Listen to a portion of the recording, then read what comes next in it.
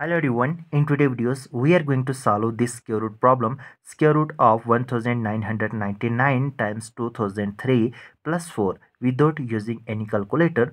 Let us solve this.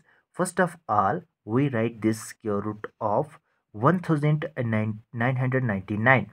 We break down these both terms as 1999 can be written as 2001 and minus 2.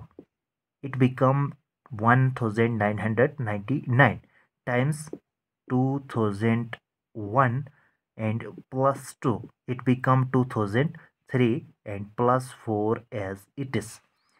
Now in the next step, let us consider that 2001 is A and 2 is B. Now it is in the form of A minus B times A plus B.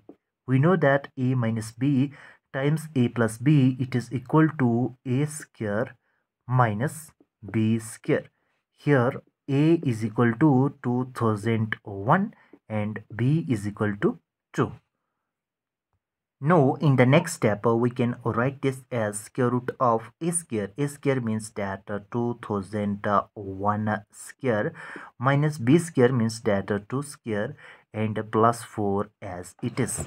Now in the next step, we can write it as a square root of 2001 square minus 2 square. It become 4 and plus 4.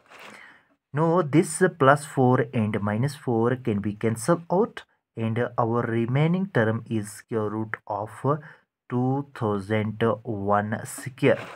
Now we can cancel out this square by square root, and our remaining term is only 2001. Thus the final answer, it is equal to 2001. If you're new here, make sure that you to subscribe our channel for more informative video. See you in the next video. Till then, bye.